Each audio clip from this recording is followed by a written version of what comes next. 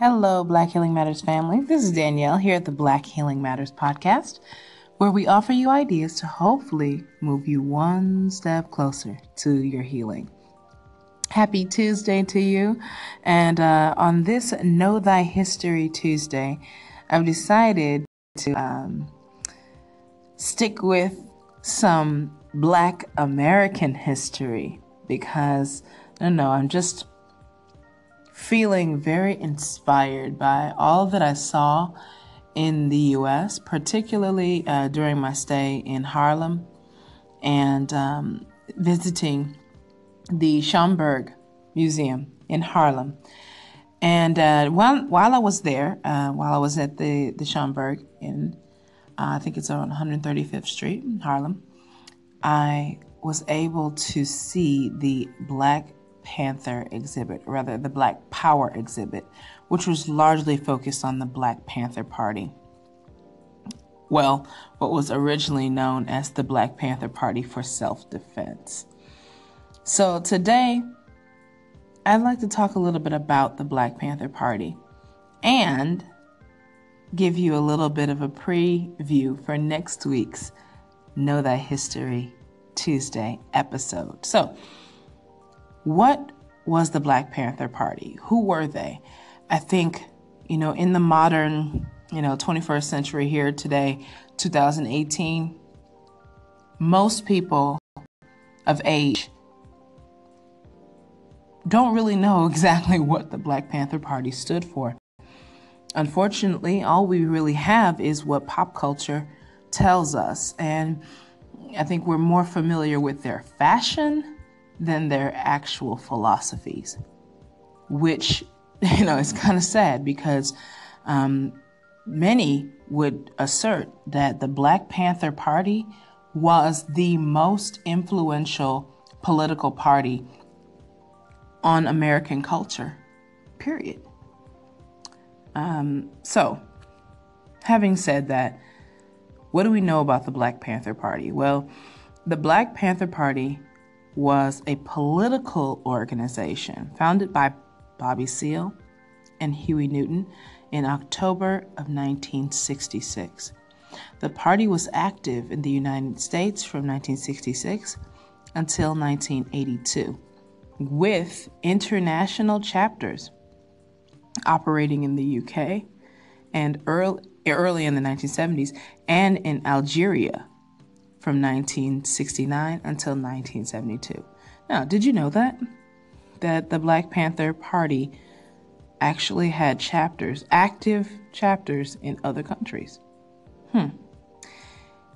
At its inception on October 15, 1966, the Black Panther Party's core practice was its armed citizens patrol to monitor the behavior of officers of the Oakland Police Department and challenge their police brutality in Oakland, California. In 1969, community social programs became a core activity for party members. The Black Panther Party instituted a variety of community social programs, most extensively the free breakfast program for children and community health clinics to address issues like food injustice and sickle cell anemia. The party enrolled the largest number of members and made the greatest impact in the Oakland, San Francisco Bay Area, New York, Chicago, Los Angeles, Seattle, and Philadelphia. So, does that sound like what you've heard from the Black Panther Party? I know for myself, all that I really knew about the Black Panthers growing up was that they were this violent, militant Black group. I was not aware of the scope and their reach, as well as the social impact that they had. Now, moving on from there, the FBI Director J. Edgar Hoover called the party the greatest threat. Now, again, you just heard what they did. The greatest threat to the internal security of the country.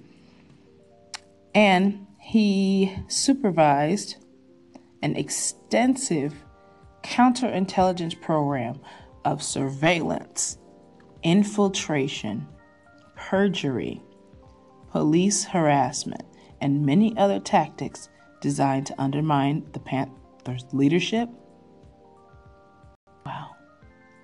Incriminate party members, discredit and criminalize the party, and drain the organization of its resources and manpower. The program was also accused of assassinating Black Panthers, which, yes, they did.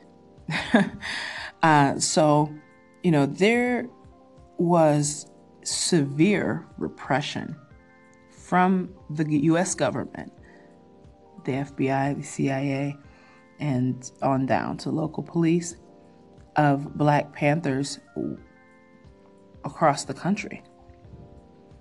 And that severe repression is largely what led to the demise of the Black Panther Party in the end. And so, I'm not going to get too much farther into this because this episode is going to get really long. But I think it is important that we, as Black people now alive and well today, become the torchbearers of our own history.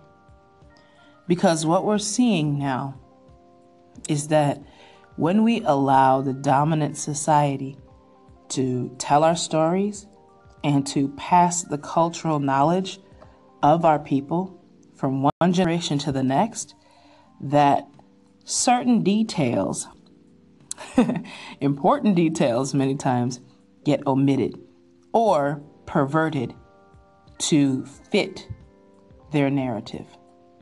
And for such a long time, I personally believed that the Black Panther Party was nothing more than really a street gang with style. But that couldn't be farthest from the truth. Now, maybe it's just me. Maybe maybe I was isolated and ill-informed my whole life and sheltered. Possible. So I'd like to hear from you on this. What do you think?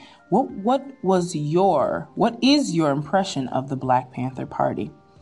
And I am going to play many of your call-ins on next week's episode when we talk a little bit about the legacy of the Black Panther Party. You see, every week on this podcast, every Tuesday, we talk about history. Know Thy History Tuesday. But again, those of us alive today, we also have a responsibility to collectively bring together the knowledge and history that we do actually know and possess. And those of us of different ages have access to different parts of history that others of us don't. So, as you call in regards to your knowledge of the Black Panther Party, please do as well include what year you were born, or the time when you came of age, as well as where you came up. Where were you socialized, if you will? Because I think that makes a difference as far as what you know about the Black Panther Party. Okay, so how old are you? When and where did you come up? And what is your perception of the Black Panther Party? What do you actually know about them? What have people told you, or what's kind of your general feeling about the Black Panther Party and their legacy, the efficacy of what they did? Okay? All right. On that note, Black Healing Matters family, I love you. Stay blessed. Stay connected. Of course, know thy history, and let's please share the history that we know, because I promise you, if we do not share this information, then it gets lost with our dead. It dies with us. And that, I think, is the biggest mistake that we can make as far as informing and shaping our future. Stay blessed. And as always, Black Healing Matters.